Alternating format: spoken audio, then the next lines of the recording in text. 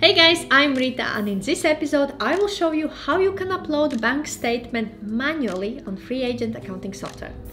To upload bank statement, we need to go to banking section and click on bank accounts.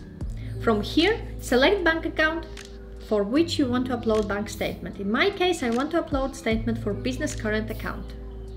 Okay, now click on upload statement.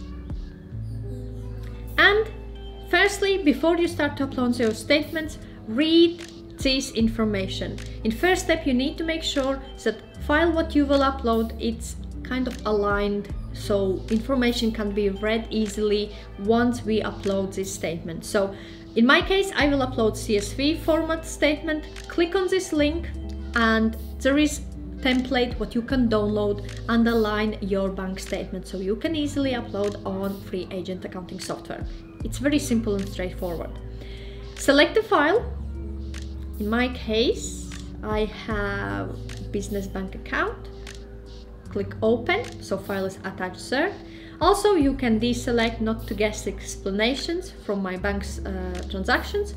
I will leave it, I will allow system to do so, and click upload statement. System is uploading it.